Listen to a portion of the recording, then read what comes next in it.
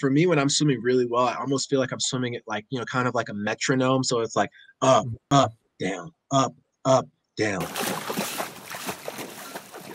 Welcome back to the Social Kick Podcast. I'm Brian Lundquist. We got a full crew, Dr. John Mullen, Luke Paddington, and joining us remotely, Giles Smith. What's up, Giles? Hey, what's up, Brian? How you doing today? Yeah, we're doing good. We got away from doing this, but hey, you're an adult on a late evening or late week evening. What are you drinking tonight? Man, I'm in training, so when I was a little younger, I really used to have some fun. But now I'm a little older, I gotta be so, really particular what goes into my body. So I'm just keeping it basic. Just drink some water tonight. Yeah, I like that. I can appreciate that. Luke, what are you drinking tonight? I'm starting off with an IPA, but I already fallen in love with this IPA here. But I already fallen in love with the Athletic Brewery stuff too, which is a non-alcoholic stuff that's been hitting up. And honestly, if somebody told me this was a beer with alcohol, I wouldn't know the difference if it had alcohol or not. They're quite good, and they have 4 flavors. And tonight's this is going to be the Golden Ale, which is quite good.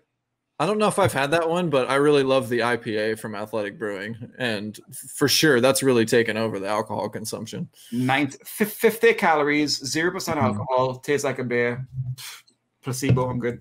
Yeah. Grievers pitches that, so, that's good stuff. Oh, yeah. Grievers is a lifetime homie.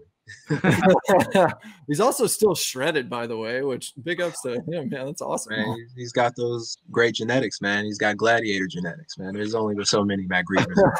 That's for sure. There's only one. Hey, right. We'll be sure to tell him it's all genetics. John, what are you drinking tonight? I'm just having water. I had my second COVID vaccine today, so I figured I'll play it safe, make sure no cold or flu-like symptoms come on from that. So keeping it healthy tonight. Great. Hell yeah. Vaccinated guy. I love it. So good. What are you drinking? Yeah, I'll close this out. Kona Brewing. I got the multi-pack the other day. I never had I just grabbed the blonde ale because it was the last one. But honestly, the golden ale I quite liked, and I hadn't had that before. Their lager is okay. If I had to pick one, it's the golden ale. But I don't know. Kind of different for me. I'm usually drinking IPAs or something. So, yeah. Anyway, enough about that. Giles, what's going on with you? Where are you? Give us an update. Yeah, so I'm in Phoenix, Arizona. Training, getting ready for trials a little bit. I work too, so I'm one of those few swimmers that kind of balances work and swim. So it's a good little thing that kind of just keeps my mind off of swimming, like 24/7. But no, it's been good. Got some good training in the past couple months, and looking forward to. I think I'm gonna race in San Antonio in March, so should be good to get some long course swimming in. Yeah, I wanted to ask you about that too, because like that is kind of a rare thing to be working full time and trying to balance the swim career. It's really hard. Yeah.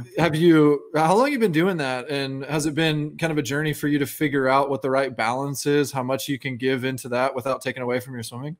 Yeah, no, most definitely. It's a balancing act. I've done it in little times in spurts. So I have retired from swimming after 2016. And so after trials, I was like, nah, man, I'm done. I ain't never swimming again ever. And I was wrong. I got the itch when I was sitting at my desk at work, and I looked at one of the Grand Prix results, and I was just like, 53? I can do that, right? Change. And so I was just like, all right, so I kind of got the itch around January 2018 to be like, all right, maybe I can do this again. And so I, started with obviously working and just jumping back in slowly and surely. But I mean, it was a for sure struggle up front, after being out of water pretty much for a year and a half, 2 years. I mean, took a couple good sets of training to get back fit for, you don't get back to swimming fitness very quickly. Did you become a gym rat right after you retired, and then you just got super yoked and spent all the time lifting weights? What were you doing in between? I was lifting some weights, and that was one thing that kind of, kept me engaged and stuff. And I think it made it a little easier. So probably after about a year, 9 months, I started kind of getting really serious about the weight training again. And that kind of made it fun. I was like, oh man, I'm having fun lifting weights. And I was just ripping a bunch of 25s and stuff like that. And so I went to 2017 World Champ trials, but I literally did no training, and I was just doing 25s and lifting weights, and it went all right. I got 5th, but it was interesting to kind of see that, hey, you can do that and swim at like a pretty decent level. I knew I wasn't my best, but it was cool to just go there and just like rip a 50. Dude, totally. I actually had a similar experience. After 2008 trials, I took a semester abroad and just took a few months off of swimming. I ended up turning my ankle pretty bad, and I was living in Italy. And so I couldn't run. I couldn't do any cardio. I didn't have a pool, but I just lifted, a couple times a week. And I was still qualified for short course nationals. So I came back and went to nationals. I was fat. Everybody on deck was like, "Hey man, you look ridiculous." I had like a belly hanging over my suit. But I was at like 90% of my best times, and I had only been in the water 9 times before that meet. And I'm like, oh, strength is the way. Especially in the 50s and stuff like that, 50s and 100s. I mean, it's all power. The 100s, long course meters, 100s, you gotta be fit. You can't swim 48 seconds, 50 seconds, 46 seconds, however long it takes, and not be fit. But those 50s, it's more about power and how you hold water. And being able to hold and maintain good stroke length. I mean, I know you know how to swim a 50. You had American record for a little bit, so you definitely know what it takes. Yeah, I love how, I mean, we're finally starting to see this shift and acceptance of kind of like you're experiencing, where you're working, you're training. It still can be done. It just takes a little bit for everyone to find their own rhythm of that balance. So maybe now talk us through, are you working 40 hours a week? No. Okay, yeah, let's kind of get into that, because you got some big things coming up with trials and all that. Yeah. So I'm working right now as a real estate agent, and we actually just closed. It was cool. Just closed the property yesterday, so that was sweet. Oh, nice. Got property under contract. So that's good. It's a good start to the week. And but I probably put in maybe 20, 25 hours a week. It's not a true 40. And with COVID and kind of the work from home, flow that goes on right now, it's kind of made it truthfully a little easier with balancing swimming. Like I've done it where I've been in an office for, you go in 4 hours, and then during your lunch break, you go swim, and then you come back and you work more. I've done it that way, and that's really hard. Right now, it's a little bit more balanced. I mean, I have moments like yesterday, like, I mean, I drove like an hour to go show a property, and then drove an hour back to write the contract. And then I was late for practice, but I still did the full practice. It's just like, you have to balance and prioritize as it gets closer. And I know that, once it's April, May, I mean, I'm probably going to, take probably a real break from even probably selling houses, just to really focus on this. And I mean, it's a once in a lifetime opportunity I have left. And I just want to swim my best trials. If everything happens, all the COVID, that's it. Giles, how flexible has your swimming been to your work? And obviously vice versa, your work style, you can adapt it to your swimming, but have you and your coach considered flexible swimming schedules to match what you need for your work? Like, my brother quit swimming ultimately because he just couldn't work a 9 to 5 and train at 4 a.m. and evenings. The two didn't shift. And I hated that. And I hope that both would give. Have you and your coach talked about being flexible to help support you and support, your racing? Yeah. I mean, we look at it like a little bit differently. I mean, I'm not, 19 or 18 anymore. So do I need 10 practices in the water? Really? Probably not. But I'm in the water. It's like 7, 8 times a week. And I'm lifting 2, 3 times a week as well.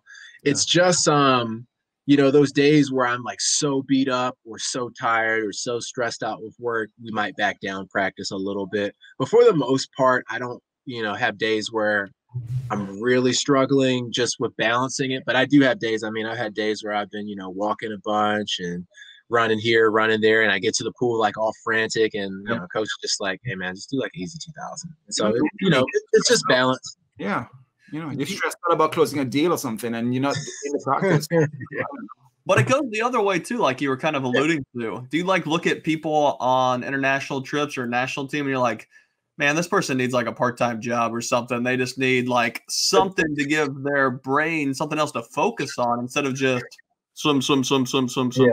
I think for some people, it depends on the person, personally. And I don't want to talk for anybody, but I think for some people it would definitely help, just because it gets you to put things in perspective. Swimming is huge. Don't get me wrong. I love swimming. I love swimming fast. Who doesn't love winning medals and doing all that cool stuff?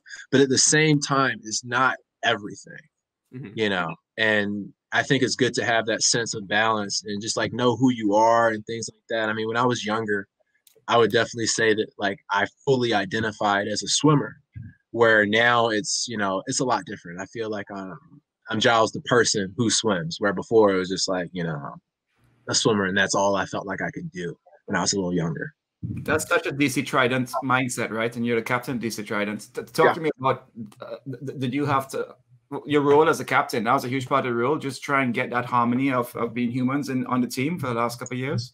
For sure.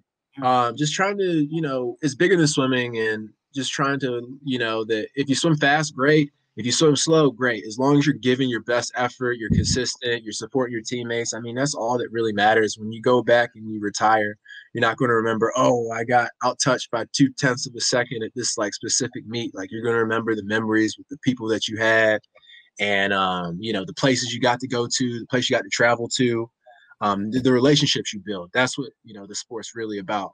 The medals, all that stuff, the winning, trust me, I like that stuff too. Don't get me wrong, but it's a lot that encompasses, you know, swimming. It's more than just, you know, swimming laps and winning. Because no matter what, no matter who you are, you know, you're gonna have moments where you're on top. You're gonna have moments where you get kind of crushed in this sport. It's just how it is. Well, Luke hasn't done a cheesy plug in a while, so would you say social kick's the most important thing of swimming for you? No doubt. You know, you gotta stretch those legs out, man. You gotta stretch those legs out, get a little social time on the board. You know, I'm a big fan of social kicking.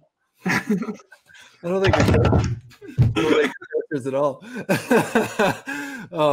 Hey, do you feel like you've with the different sort of mindset that you've had, especially you know, having taken the break and then come back, do you feel like you've gotten a sense of who this kind of I don't know how to say it, like mature is not the right word, but maybe aware of what's important in life in a different way, and what you value most, and how you value yourself? Do you feel like you've seen how that represents in your races yet, or is it still too new after your comeback to really get a sense of how that manifests all the way through your career? Not just how you approach training on a daily basis, but how you approach meets, and also how that leads to the results that you have.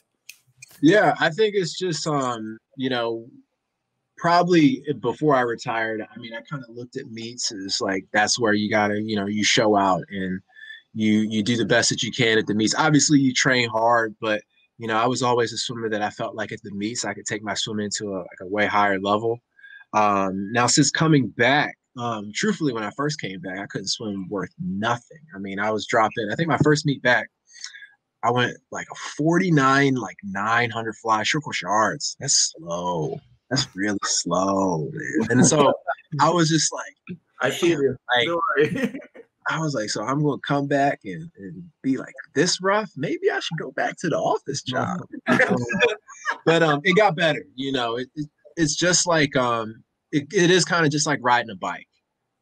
If you've done the work over your career, that work isn't going to really go away if you kind of, you know, you get back on the bike and start, you know, doing the sets that you need to do to go fast.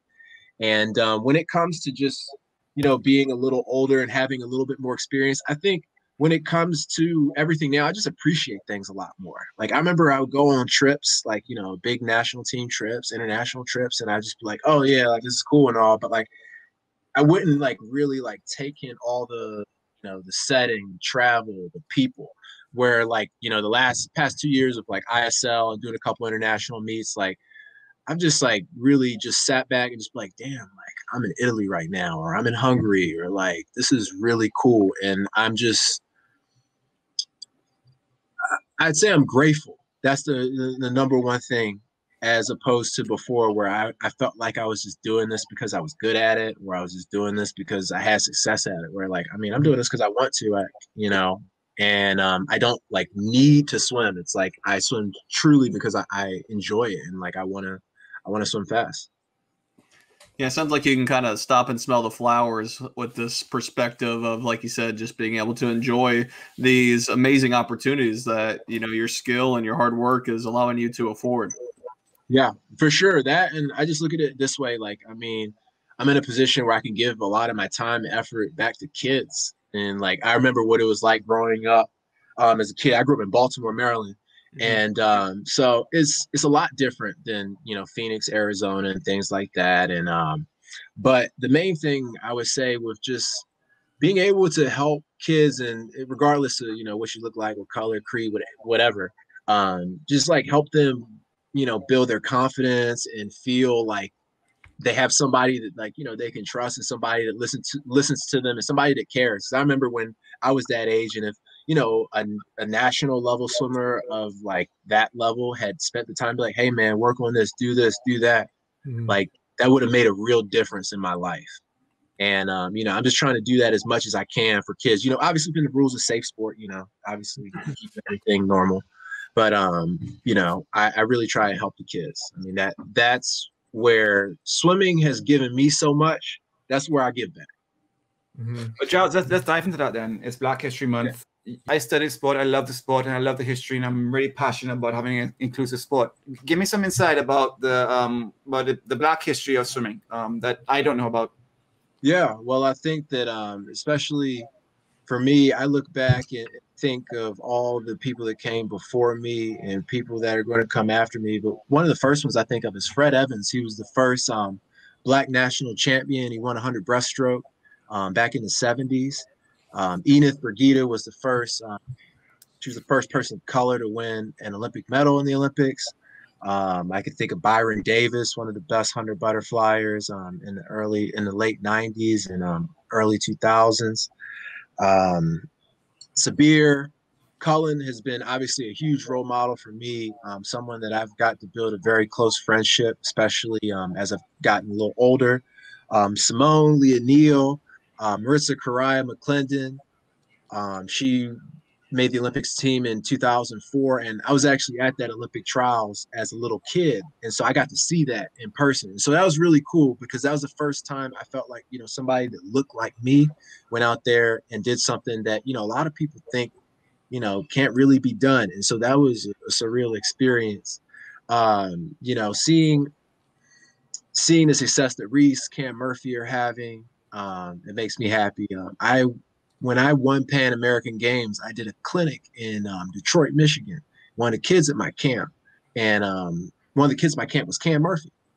And so it's crazy. Like, you know, you really get to see the difference that you make when you do this for long enough. And you know, we'll talk back and forth here and there, and I always wish him nothing but the best. You know, it's just trying to be there and support, you know, the next generation. Guys like David Curtis, you know, whenever he blows up, I always shoot him a little message like, you know, keep going, young blood, you know, just keep working. And it's good to just have that sense of community. And that's something that I feel like in a sport where, you know, Black people maybe didn't have, you know, access at the early times. I think back to like my dad.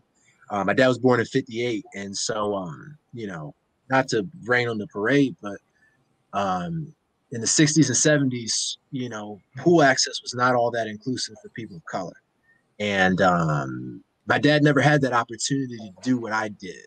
And so that kind of was something that always really bothered me, just because I really felt like, why couldn't someone that I love get to even have that opportunity? And that's it's sad, but at the same time, the only thing we can do to make it better is just by providing more opportunities for the next generation of kids, continue to show them that this is something viable. This is something, yeah, you're not going to be an NBA player or NFL player. You're not going to bag $100 million contract swimming. I wish you could, but you know, you can go to college, you can go get a college scholarship, you can swim professionally, you can travel the world, you can do all types of things with this that you might not think that you can, and you can come from anywhere. That's the main thing I always wanted to kind of, you know, emphasize with this sport, and at least I feel like my journey kind of emphasizes that. You know, I didn't grow up with a silver spoon in my mouth or anything like that, but you know, I had a lot of success in a sport where people think that you have to be from a country club background to do. And if we can just showcase that you don't have to come from that, and it is just about how hard you work and your commitment, I think the swimming is going to be a much better place. It'll be much more inclusive, and it'd be great. But thank you for that. That was deep. That's great. Swimming is not only about the swimmers as well. It's about the coaches and the ADs and the USA Swimming admin. You know, we have two great coaches, Division One swimming now, Leah Stansel at Tulane and Anthony Nesty at Florida. But that's 2 out of 200, 400. Talk about the role models of Jim Evans, the role models of coaches and admins who've guided you, and we should be aware of. Yeah, guys like Jim Ellis, man. Jim Ellis, he coached PDR back in the 80s and 90s. I mean, he had guys swimming at PDR in the 80s and 90s, like winning junior nationals, like a relay of 4 black kids breaking the national age group record. Like, that's crazy for back then. And I feel like we don't give enough credence and like really celebrate moments like that.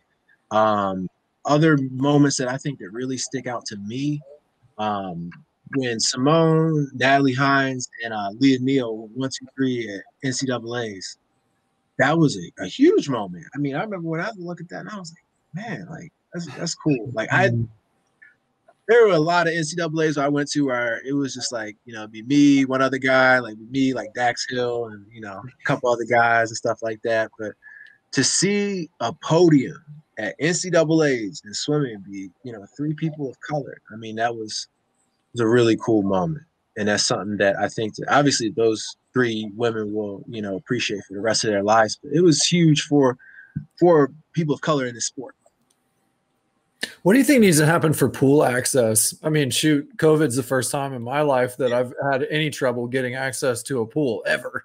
So, but I mean, I could see that is, prohibitive for, for certain communities, and particularly in communities of color. So have you given any thought about that, especially, as you talk about connecting with and inspiring, young people as being one of the biggest things, most important things for you participating? Like, what do you think about what the swimming community can do to combat pool access issues? It's a layered issue, but I'd say the beginning of it is learn to swim initiatives. You don't have to be an Olympian, you don't have to be a national champion, but I think swimming is a life skill and it's something that's necessary, and especially in Black and brown communities. Swimming rates are very low and the drowning rates are very high. And that's something simple that we can fix if you actually go out and you show people of color who often the reason why they don't swim is because of fear. And that fear is rooted in a lack of opportunity and a lack of access. If you give more access, that fear will go away and it'll become fun. I mean, that's how I think it was for me. Neither of my parents were obviously, swimmers. My mom wasn't a strong swimmer. My dad would tell you himself, he got pulled out of every body of ocean by a lifeguard. So that's where I came from. My parents wanted me to be able to swim and be water safe, so they wanted better for their kids. And that's where it starts. I mean, obviously the Olympics, national teams, all that stuff, that's great. Making college scholarships, that's great too. But if we can just go out and make it fun and show the areas where it actually, I'm talking Detroit's, Baltimore's, Atlanta's, like places where, a lot of people of color reside, and show them through swim lessons that this sport is something that they can enjoy. I think that's the start. And whether I've kind of thought about different ways to go about it myself. And it's a very layered issue, but at the same time, it's simple. It's, having relationships with boys and girls clubs, and, connecting with them, connecting with local YMCAs and things like that.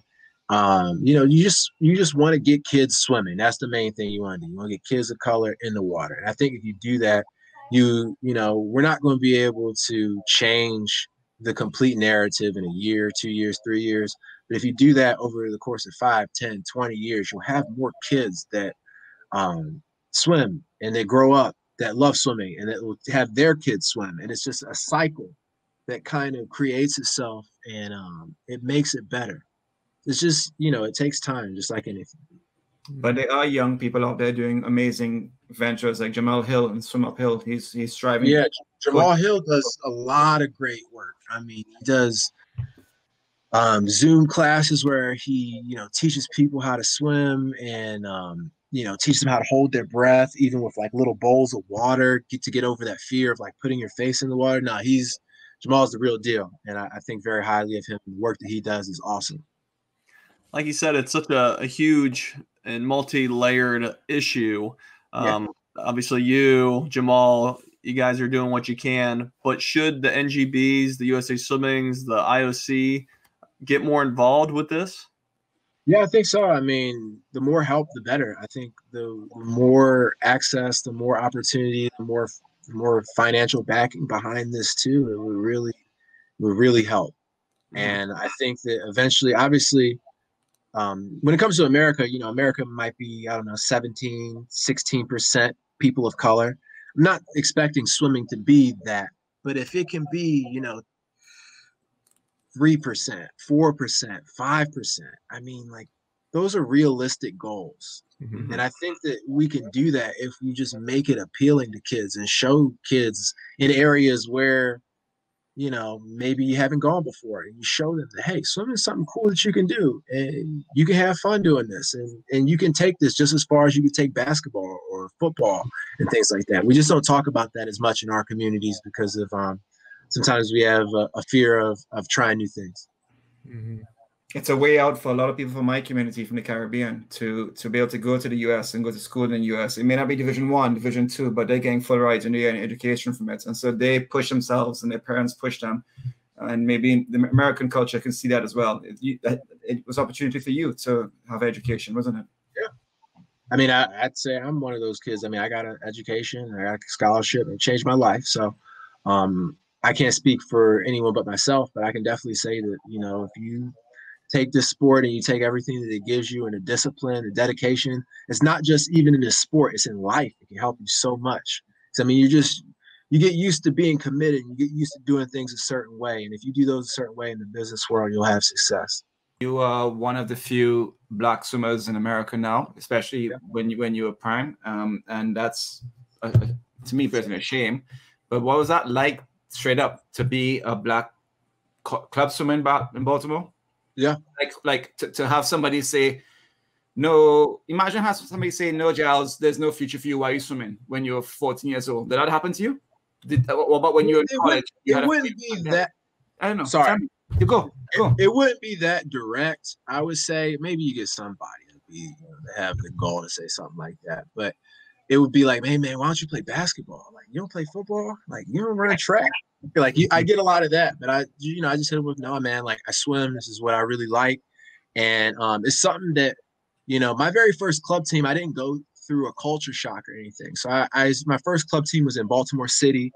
And the club was actually, predominantly African-American Black people. And so that was my first experience with a USA club team was that. So I kind of thought that, swimming, at least as a little guy, was just like a representation of America. It wasn't until I got, a little older and I started switching clubs and I started noticing like, whoa, I'm one of the few, or, I'm the only one. And that kind of, that is hard. I will say that, especially as being a little kid, that definitely has its own set of challenges. But I had good people, good coaches, good parents, and good friends that kind of, if I had moments where I felt like I was a little lost, they really helped me through that. That, Giles, that's key, because the amount of stereotypes that swimmers have faced over the years. I mean, when I'm from Trinidad and Tobago, and there's no way a swimmer from Trinidad and Tobago could dream of medaling at the Olympics. You don't. Or there's no way a swimmer could dream of making a national team from Baltimore City. There's no way that's going to happen, and you've just done it. So why? Is it because of the family and the support and the mindset, and you just work? Did you have to work harder than everybody else in all sorts, do you think? I can't assume, what anybody else's situation per se, but I know that it was a grind. It's definitely a grind, especially, being a little kid. I can remember just some of the things you just go through, some of the things that people say. People will devalue sometimes your hard work and just say, oh, he's just super talented at swimming. Like, they don't see that, like, hey, like, I'm grinding out 5/100's best average kick, 1:30, like, holding minutes. Like, they don't see that type of, the grind. And it's not like a Black thing or anything. It's the whole thing of our sport. People only see, the end results of the times, and they think, oh, wow. But, you become who you are from the training, the grind, and that commitment. And I think that's the one thing that I kind of I really got into that when I was a kid, man. Like I had a good coach, Scott Ward, the Eagle swim team, man. And he just like made it fun to like train hard. And I mean, I like look forward to going to practice like a 14, 15-year-old kid, just get my ass kicked doing like 7,500 yard sets, pull sets, just really hard stuff. And he always knew I was going to be a sprinter, but he kind of just he made me work for it until probably my senior year. Then I just did Power X and What did he tell you? Did he give you examples of people who swam back then? It's like, do you know what this person did? He had to do this to get there. What motivational stuff that he did to you back then to drive you, or who motivated you, or how? I could say just some. I mean, when you're younger, you kind of you remember all the people that doubted you, and you kind of hold that close to you. And so when I was younger, for sure, I would say doubters or a college that didn't recruit me or something like that. I always kept those little chips on my shoulder. But now I'm older. I'm at peace, man. I'm out here meditating, so I try not to really hold anger like that right now. So one thing you mentioned, just that your coach, you look forward to working hard. Was that just you having that desire for that burn, or did the coach do something different to make it more interesting or more fun? Because you hear from so many people, 7,500, that's the last thing they want to do. That's why so many kids quit the sport, because it's not fun, it's boring, long sets. What did your coach do to make it fun for you? He really just he made it so when you come into the pool deck, it's just swimming. There's nothing else. And for me, how I looked at it, I mean, a lot of other kids don't look at it like this way, but I knew from 12, 13 years old, like if I didn't get a swimming scholarship, I probably wasn't gonna go to college, or I would just go to community college in Baltimore, just like normal situation. But I knew around then that if I just kept grinding, I get college scholarship, and then hopefully I could do something with that. And that's kind of where things went. And I was really blessed. I went to Tennessee out of high school, and that was cool for a year. And I switched it up to U of A after that, and that was a really good fit for me. And we had a lot of success. But I just think that my club coach, he just did a really good job of just like relating to me. Like, there weren't many people that I felt like could relate to me in terms of coaching, but like we had similar senses of humor. Like that when I was a kid, or like 14, 15, my favorite show was, Chappelle's show, Dave Chappelle. And, my club coach would always tell me like all the little funny skit stories. Like, we like, Rick James and all that good stuff. And we have fun. I mean, and it was more than swimming. And, I look back in my times with my club coach in high school. I think he's one of the people that truly cared about me for the person, not just the swimmer or the points or the talent. Like he just really cared about like Giles, the person. And anybody that was like that for me, I'm always going to show love for. Yeah. I think we all have those stories of the coach that was just so much fun to be around. That was like the predominant, memory that you have of them. We had a distance coach at Auburn, Ralph Crocker, who passed while I was at Auburn. The one thing that everybody remembers about him is just how much fun he was to crack jokes with on the pool deck, right? Like it's like, of course there's credentials and everything, but those are the kinds of things you remember. I want to ask you, what do you think that you have? I mean, gosh, how many freaking 100 butterflies have you swam in your life? Like, there's so many 100 butterflies. I don't want to know. I don't even want to know. You've been doing it for so long, and you've been tinkering with this thing for a while, and you've like been knocking on the door of like the A team and won Pan Ams and all this. I'm just wondering, like, coming off a Grand Prix win or a Pro Series win, it's pretty good in season. How do you? What have you learned about how to race the 100 butterfly differently, and how has that maybe impacted your training as well? Yeah, I would say kind of in the lead up to 2015, how I was swimming it at really high tempo. And so I would be, pretty strong through about like 85. And then, if you swim at an elevated tempo, no matter how really efficient you are, eventually you're going to kind of burn. And so I would find that even in races where I have a lot of success, when I went 51 a couple times, I was just like getting mauled alive the last 10, just completely falling apart. And so now I've just tried to really learn how to just be a lot more patient the first 50 and slow my stroke rate down. Understand that you don't have to make up all the ground in one stroke. I think of it this way, like when I was at Pan Am's in 2015, as soon as I came out the turn, I was swinging like everything I had, like off of the turn, which that isn't really the right way to be. You have to think of it as like 75, 85, 95. After about 3-4 strokes, you build into it. And then that way you can make sure that you close a little better. And especially with long course, you've really got to make sure that you are able to put your head down. The one thing that's been really cool about seeing Caleb, and this is something that truly I've learned from him, is just he can go head down for so long at the end of his races. But I saw that and I was just like, man, why did I never do that? Like, what was I thinking? And so it's just like little things like that. There's so much that you can learn in this sport. People are starting to see that, athletes are in their 30s and swim best times. Like that can happen, especially in the sprints. I don't know about a mile. I mean, a mile wouldn't hurt at all. But, 100, a 50, things like that, these power races, you can swim fast. In your 30s, Tony winning the gold medal at 36, like anything can kind of happen in those races as long as you're obviously, you're prepared, you're in shape, you're ready to go.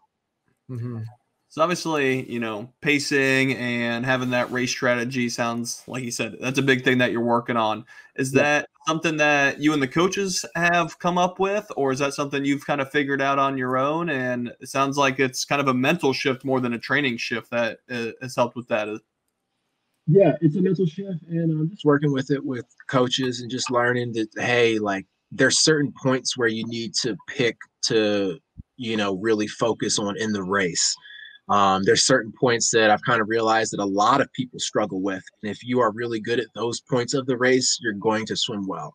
I mean, in the 100-fly long course, it's a lot different than yards. So like yards, you can just go out suicide, truthfully. I mean, you can just go out as hard as you want, nail the turns.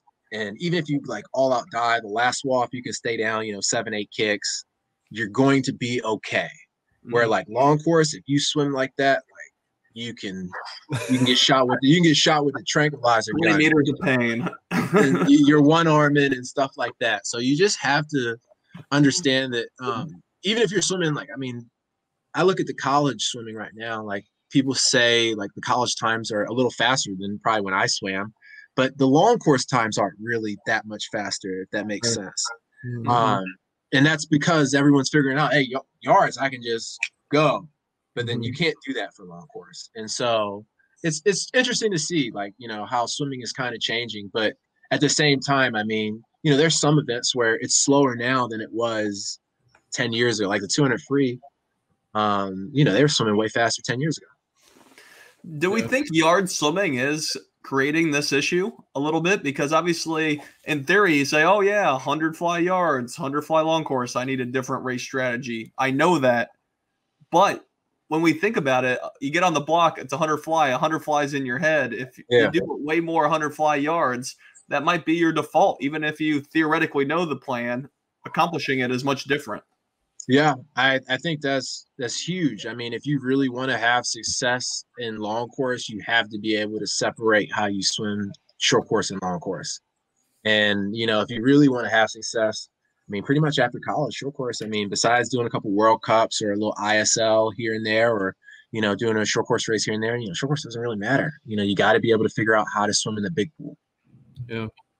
I want to ask you some specifics about training, right? So like you tell me when you moved to Arizona and started training with Bob. When was that? All right. So I've been in Phoenix for forever. I was at Phoenix Swim Club from 2014 to 2016, then I retired. So that's the team I swam for then. Then I retired and I came back, swam with Phoenix Swim Club till the end of 2019. And then I was training myself for a little bit, and that was kind of interesting. And then I swam ISL, and Rachel Stratton Mills was one of the coaches. Yeah. And, she connected me with Bob. And, that was probably one of the best things I think that probably happened to me for long course is just I went from, a super sprint program to, I'm swimming. And like it's me, Allison, and like Haley Flickinger, and I mean like I'm swimming like I was like 16 years old, and like I'm getting torched at some of these practices. But it's good for me just because I felt like, especially with swimming, you have to put yourself in that uncomfortable position, at least in some point. You might not have to live in it for 3-4 years, but when it's about 18 months out, you want to be uncomfortable. Yeah. You don't want to be comfortable when it comes to that. So just thinking about it, things like that. And when it comes to training philosophies, obviously weight training is huge. Diet's huge. When I was younger, man, my diet was terrible, man. I was eating Chick-fil-A, McDonald's, Burger King, Popeyes, all that good stuff. But when I, got older and started just mature a little bit, I was like, hey, man, like, why am I eating like this? Like, I'm eating like a 16-year-old, and I'm like, I'm a professional athlete. Like, I gotta, raise that. And then the performances started to get better as I left college and became a little bit more of a professional. Did you learn that on your own, or you have help with nutritionists and stuff? Your own research? You worked with Bob? Where did you? Both. I work with a nutritionist. I've done a lot of research myself. Kind of figured out some things that work for me. Found out I was allergic to peanuts like when I was like 24 years old. Yeah. So I've been like going to meats, and I found out that like I'm allergic to peanuts, and I can think back to like taper meets I was at, and I was just like, holy crap, I'm like eating peanut butter. Like literally at a taper meet, and like I don't like break out like anaphylactically, but my insides, they have an allergic reaction. So it's not good to be in that spot, when you're at a taper meet. You mentioned meditation and this maturity and stuff. How have you changed your whole mental approach to your training, your racing, your lifestyle as well? Tom Shields talks about being deliberate about having these steps he does every day just to focus on the positive and the good things. And it's really remarkably changed his swimming, as we all see. Have you talk about that whole aspect that we don't often talk about? Well, the first thing is just having some sense of like routine. You have to have some sense of a basic routine, whether it's a day when you're training in the morning or not. When I have morning practice, I try to wake up. I try to make sure I'm mobile. I do a little bit of I get the hypervolt, this guy. Yeah, I love it. Yeah. And just make sure that I'm loose. Like when I was younger, I could get away with just so much, like I wasn't rolling out and like not worried about flexibility and all that stuff. Where it's just at this stage, I feel like I have to do so many little things, but they do add up and make a little difference. Meditation is really big, and deep breathing, especially at these big meets, because with swimming, it's a lot of stress. You go to these big meets, you got to shave your body. You're in front of all these people. There's lights, there's cameras. There's a lot of just like outside distractions. Mm-hmm. So you have to just be able to kind of just, I like to say, like, just getting away and just being able to find a quiet place, put your headphones on and just focus on your breathing. When I found that I've struggled in races, it's been because I could not, center back in, where I feel like a lot of the races where I've had a lot of success, I'm just, I'm not thinking too much. I'm just going out there, I'm executing, and I might go up to the block with like maybe one key thing that I'm thinking about, like, all right, like nail this turn and hit off the turn of 100 fly 13 dolphin or something like that. It'll be like one necessary skill where I'm not like, all right, break out here, do this here, like pick up at 35, where sometimes if you overthink too much, you struggle. And another thing too, which I think is really interesting, I talk to this with kids a lot too, and whenever a race goes at live speed, like when it's, let's say, a 22-second race and it feels like it's 22 seconds to you, you usually swim pretty slow. But whenever it's like a 22-second race and it feels like it's like a minute, you're going fast. And you feel every single stroke and you're connected and you feel like you're going in slow motion. Like those are the best swims. There was an article or a story about LaMelo Ball. He arrived to the game, didn't warm up, just started the game for the Hornets, and he had his best like 3-point shooting. He just started shooting. He had no warm up. He didn't think about it. He just started playing ball, and he's bringing the fun back in basketball. And a lot of our previous guests have talked about that. Have this talk about, Cody Miller talks about getting on the blocks, being in the finals of the 100 breasts, and just remembering why he's there and having fun and what he winning bronze, right? Yeah. Do you and Bob talk work on preparing to do that, or are you working yourself, or you work with him? I mean, I think for me, it's just like I kind of work on that, that the fun element that's more in my control because, I dictate kind of, what is fun and what isn't. So I think that for me, like I just try to look at it as, hey, man, like every chance I get out here to swim is an opportunity to get better. I'm jealous. Yeah. If I don't take that chance, like, that's on me.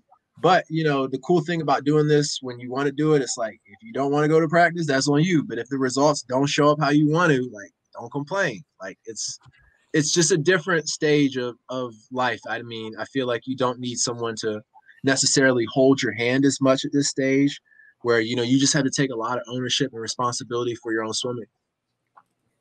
Do you like this style of training though? Or is this adult wise? This is what I need. Giles talking, who's saying, hey, let me try something different because I haven't gone this path before. So I'm going to try the bob approach and the yardage approach like I'm a 16-year-old and see how this turns out. I mean, do you enjoy it? Yeah, no, I for sure enjoy it. It's great training. Right now, I made a switch with my training. I'm actually training with Amy Bilquist and Kevin and Bob actually at Scottsdale.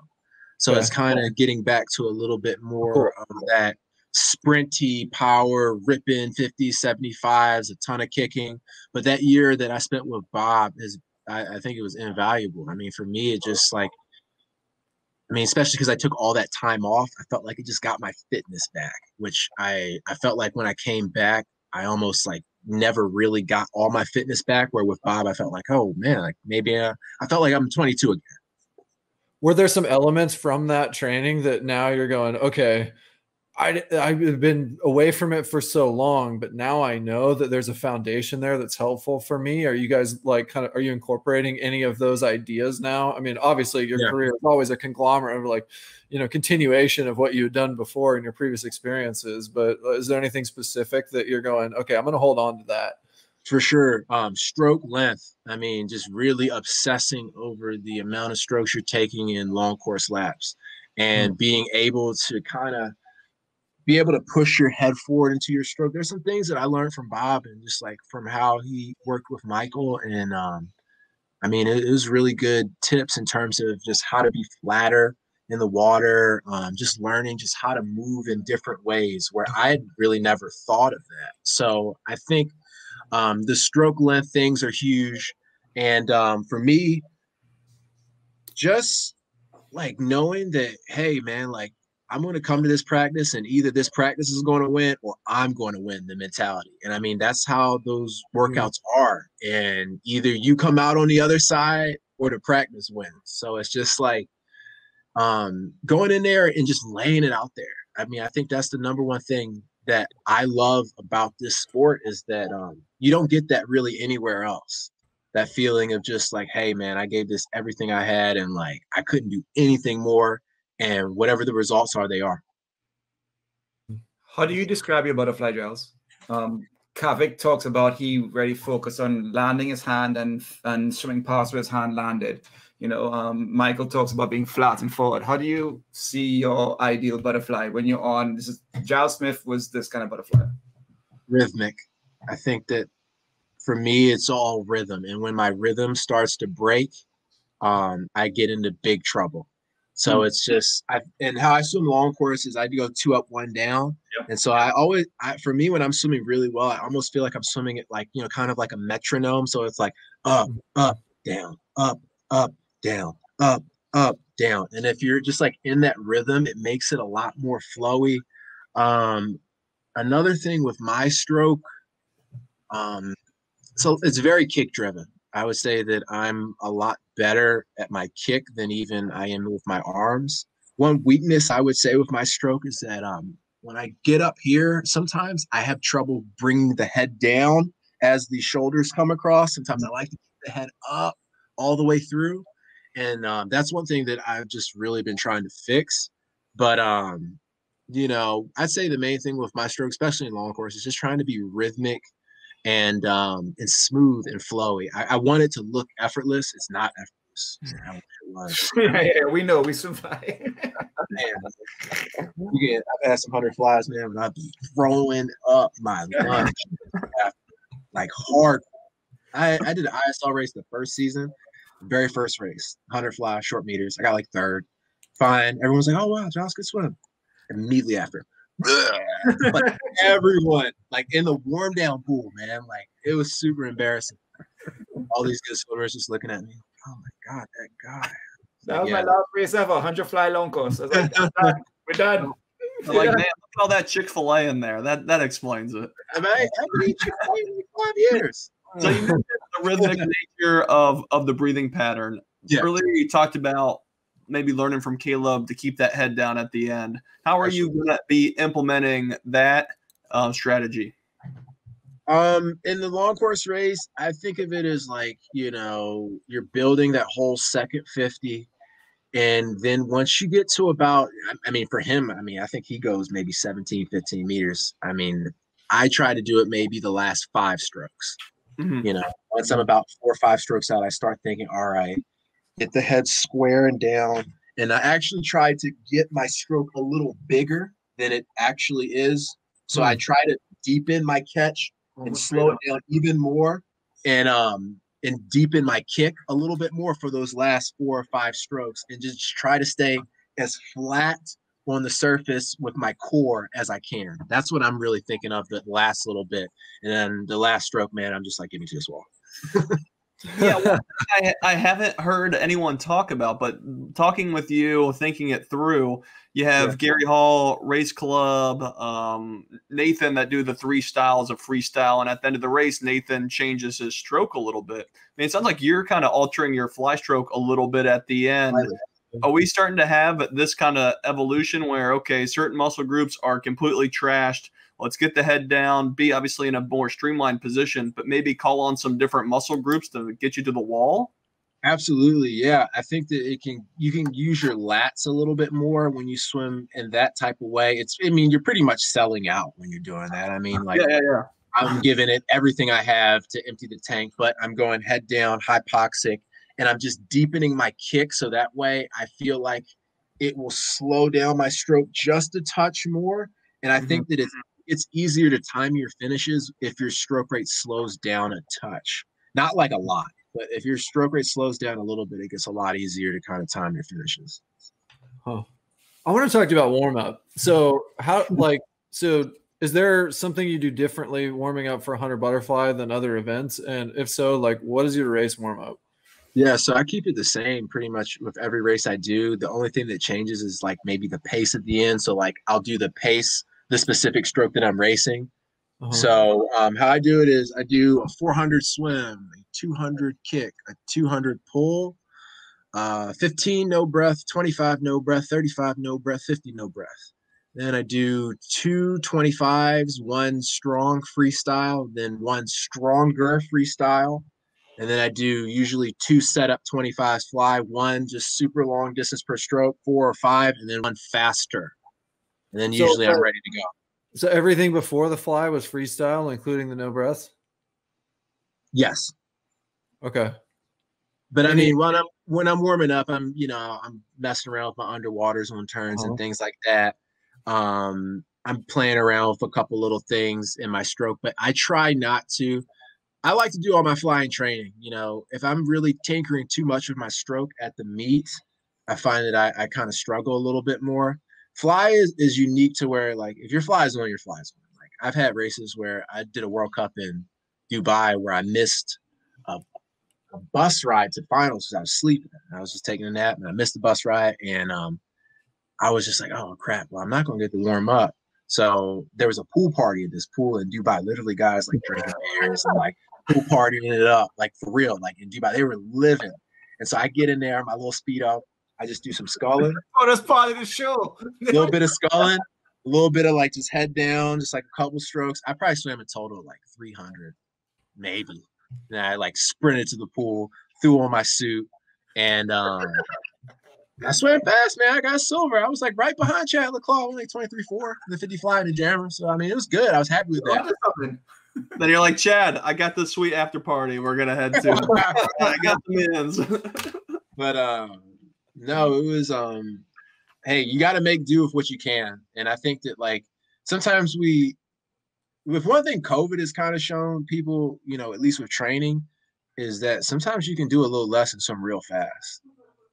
Not saying like you can't like, you know, miss a bunch of practices and not train, but like you don't have to grind out, you know, 10 practices doing 9,000 yards every single day and to be a world-class swimmer, especially in sprinting. Like people are starting to really see that.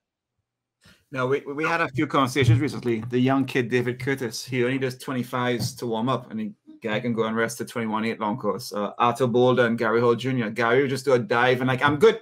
I'm done. One dive. Or Arthur would say his athletes just do a couple starts, do a couple head downs. I'm like, we're ready. It's really whole. I don't know. I guess at the end of the day, you got to be comfortable with that as well, right, Giles? You got to be sure that like that 25 was good for me, and I'm not gonna like have any doubts on block. I'm not warmed up enough. Because that's the end of the day. Yeah, I mean, I've played around with some of those short warm-ups too. There was one NCAAs or Pac-12s, I don't remember. I was swimming the 2 medley relay, and I did like a 200 smooth. And my coach was Rick DeMont at the time. He's awesome. He's probably one of the best coaches out there in the world. And he had me do, well, I'll do it in his voice. So let me put it all together. Yeah, Giles. All right. Looking good. Cool. How about you do a 25 as slow as you possibly can underwater? Take 40, 50 seconds. The slower you go, probably the faster you go. I did it. Went like 50 seconds. And I was like, all right. And he was like, was that a good underwater adventure? And I'm like, yeah, it was. And he was just like, you feel ready to go? And I was like, yeah, I do. And so I got out and I threw on my suit and I put on my jammer and we swam 2 med relay. I swam like lights out and it was cool. You know, there's so many different ways to swim fast, especially short course yards. Like, you know, short course yards is even more so than short course meters. You can get away with, I think short course yards you can get away with anything. Yeah, I mean, I think warm-up is such an interesting thing, and I think swimming, obviously it's what you kind of grow up with, what the old old philosophy that you've used, and what has, like Luke said, you got to be comfortable with it. And we kind of go back to what we learned growing up, and obviously what's been passed along. Oh, you need to do this amount of yardage, but at some point it is a feeling, and it's, you know, physiologically you're warmed up, your body temperature gets to a certain level, you're warmed up, psychologically you're mentally ready, you are confident you can do it. What else is there that needs to be done? Nothing. Just believe when you stand up on that block. That's the number one thing, is just believe when you stand up on that block. That and an underwater adventure, and you're good to go. Maybe a couple. The longer the better. I'm so glad we get to speak to you, because we've been wanting to speak to you ever since we spoke to all the DC Trident coaches, GMs before ISL. And so we're so excited to see you race. And then we didn't see much of you. You guys did not. I got sick when I was out there. But you're a captain, and DC Trident swam out of their mind. So you had a huge part to deal with that. So go ahead. Yeah, it was good, but it was, I mean, at least the second year was definitely super frustrating. I mean, I never had went to a international meet in my entire career where I got sick.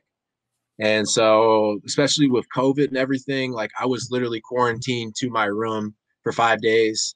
I did not touch a pool. I did a couple push-ups in my room and basically slept on and off like 12 hours a day, like every day. And so my first meet where I swam, I swam pretty rough, actually. The very first meet I swam, was first meet in 7 months. I think I had a little bit of rust. And I swam one day of the second meet and then got really sick, missed the third meet, didn't swim for 5 days. And then the fourth meet, I just swam one relay. And of course, because I was doing underwater adventures and having fun, I swam the best I swam the whole time after not touching the water for 5 days. You know, it's just how it is. You know, sometimes you just need a little bit of rest and you need to chill. But the fourth meet I swam well. I just swam a relay, but I think I was like 50.2 on the 100 fly there. So that was a lot better. I mean, I was going like 51, like 6s, 7s. I was swimming pretty rough for the first beginning. But I mean, by the end of that, I felt like I was ready to go. But I was ready to go when it was like, you know, the plane ride was the next day. Well, Giles, in the ISL, every year is a contract year, and you in a contract year didn't really step up. So what does that mean for your status for next season? I don't know. We'll just see. I mean, for me, I'm looking, at this stage of my career, I take it, season by season. Right now, I'm just all in for trials. And, after that, I'll kind of evaluate where I'm at and decide, if I'm going to continue or if I'm going to retire. I'm mature enough to say that at this stage. I can just look at things and just analyze it and see if I'm where I want to be, and I want to call it a career, great. If I don't, hey man, I'll keep swimming. I can keep doing it. Mm-hmm. Where are you at for trials qualifications? Your wave one? Yeah. Yeah. How are you feeling for that? How are you feeling? How are you planning for that June 17th stuff? I mean, some unknowns, but where you at for that? What's going on? Getting there for sure. It's definitely a lot of unknowns. I'd say that this is probably the least that athletes have really raced in an Olympic trials year ever. If you really think about it, like even if you do every Pro Series meet, there's 3 Pro Series meets and then trials. That's not much. I've swam years where you get to swim 12, 13 meets before trials. So you really just have to take advantage of every time that you race. So for me at San Antonio, I'd like to swim pretty well. I'm not going to shave or anything, but I'd like to swim pretty well and use that as momentum. You just try to get faster each meet and just try to get better at those skills. So then when you get to trials, you have your plans 100% how you want to execute them. It's just a matter of actually executing under the stress of trials. That's it.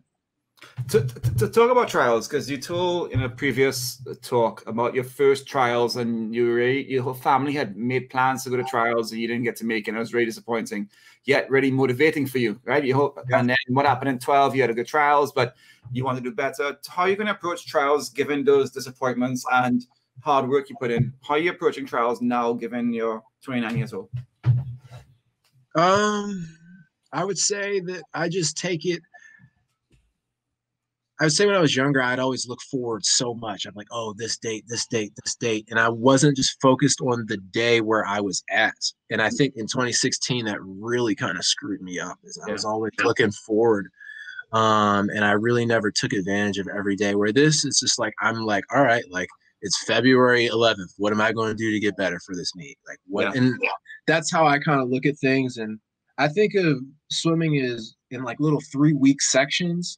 So basically, you can improve in swimming if you have a good 3 weeks of training. I think of it like that. So if you put together a good 3-week block, another 3-week block, another 3-week block. So I'm looking at it right now. There's still a good amount of time to work. You're going to need to rest for a little bit, but at the earliest you rest the end of May. So, you have between from now to the end of May to really get a lot of work. It's a lot of time.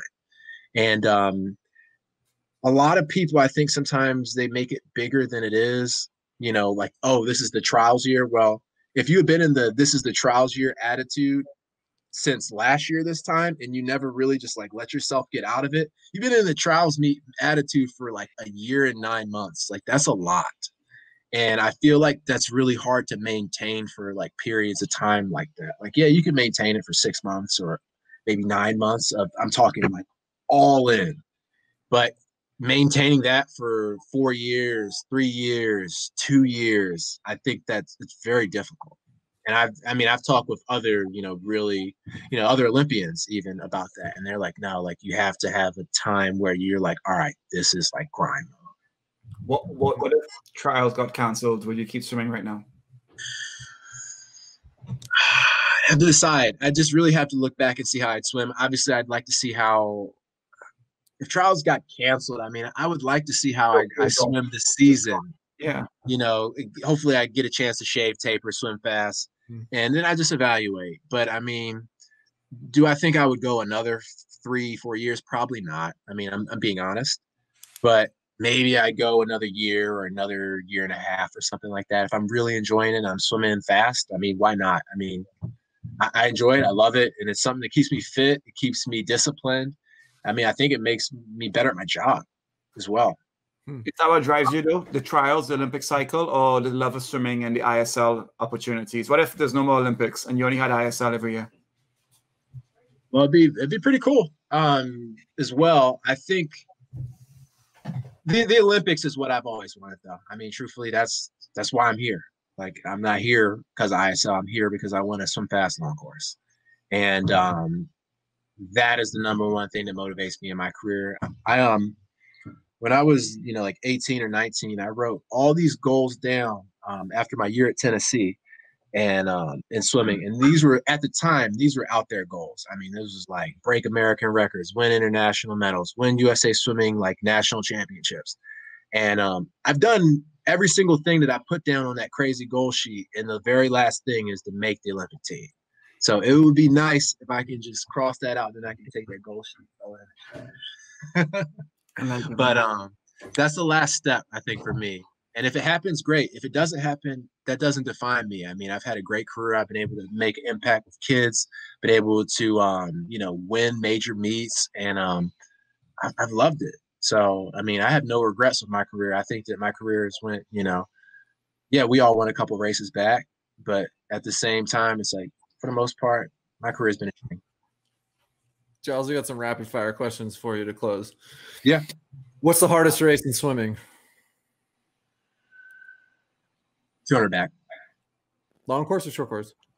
I've done some short course ones. They're pretty, back when I was a kid, that race will tear you up. 400 IM is really difficult too, but 200 back, I think it's still sprinty enough where you can kick a ton, like almost the whole race. 200 back, oh my God, that would fry me. Absolutely brutal. Olympic gold or world record? Olympic gold. If you could start an ISL team, what would you call it?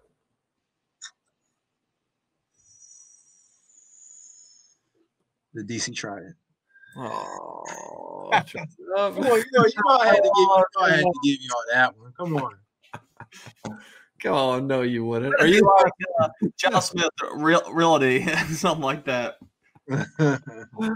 Are you the fastest Giles of all time? Hope so. If there's another dude named Giles, man, let's have a race. or a lady, who knows? Hey, yeah, bro. You never know these days. All right, this is our 75th show. If there was a 75 butterfly, who would be your top 3 fastest in the world? 75 butterfly. 75. Long or short? Long. Caleb still. Duh. I gotta really think about this. Maybe someone like the Hungarian guy's really good. Sebastian Szabo. He's really good. Yeah, all right. Would be a guy in a 75. I think he'd be better than 75 than he would be 100. Let me think one more person. I'll go foreigners. I think it's more fun to kind of, everybody knows who the Americans are. Maybe the other Hungarian guy, Christoph Milek. Oh, to 75. Shoot. Guy can swim. Well, take a note that Giles Smith wasn't in that top 3. Come on. I ain't going to include myself, man. Come on. All right. How long of a long course fly set can you hold off Hallie Flickinger? So if we do 50s, I'm good. If we do 50s fast on some long rests, I'm good. The minute it goes over that, we start doing some hundreds. And I'm not talking like 1, 2, maybe even 3. I'm talking like we're doing like 5, 6 100s. I'm toast, man. She can just keep going and just keep going and just keep going. And she just doesn't hurt, and I'm in the gutter just like praying for my survival. How many more houses will you close in 2022 if you make the Olympic team? But I set a goal out there. I mean, maybe 2030 would be amazing. I think that would be out there incredible for this year. Sick. What's the time that it's going to take to make the Olympic team in the 100 fly? Well, there's going to be Caleb, who's going to be a body length in front of everybody, and then there's going to be everybody else that's trying to fight. I think if you go 50 at that moment, at that time, in the final, I think you go. I think you'll make it. Anything under 51, just saying. Anything, I think pretty much anything under 51. So you'd be surprised. Everyone thinks these big time 100 flies, the times are going to be crazy. If you look at 2016 Olympics, times weren't that crazy. In a lot of these big races with fly, I think, especially the 50 fly too. Obviously, this is 100, but The 50 fly, you get these guys and they put so much waves and they're just like mauling each other. You've noticed that too. Like a lot of times those big 50 fly heats, they swim slower than they do in semifinals. Yeah. I think that might happen. We say 50.7 to be safe, probably. But I think if you crack 51 and you really crack it, you're going to go to Tokyo if it happens. Giles, thanks for hanging out with us. I got one question. I got one question. What you got? You talk about butterflies, one of the most beautiful strokes to watch. I love seeing a good butterfly. You talk about yourself. Who to you the most beautiful butterfly swimmer ever? You're talking about Michael Gross, Biondi, Nesty, Dressel. You're talking right up. Who's the most beautiful? You seem just flows. I got to think about it a little bit more. Just give me a second. It's Phelps for sure. Effortless. His stroke is so effortless, and that's the thing. You can be in front of Michael the first 50. You can be in front of Michael the first 75. But you're not going to be in front of Michael at the 100. That's just how it is. I mean, and it's just because for him, he's going out the first 50, at 60% when everybody else is going out at like 85. And then he's able to pick it up and go to his 95 where everybody else has hit 95 probably at 75 meters, where he's at 75 and he's like, oh, I've been swimming at 85. And then like he goes up another gear the last 25, because he has so much relaxation in his stroke. For sure, Michael. I mean, I think that he has the cleanest stroke, without a doubt. Agreed. That's it for this episode of the Social Kick Podcast. Thanks for hanging out. We'll see you next time. Cool. Thank you guys for having me. Hey, everybody. Thanks for hanging out with us. If you're enjoying Social Kick, tell your friends about it. And be sure to tell us what you liked by leaving a comment and subscribe wherever you get your podcasts. Follow us on Instagram at The Social Kick Podcast. Please subscribe to our YouTube channel, The Social Kick, and you can find all of our content on our website at thesocialkick.com.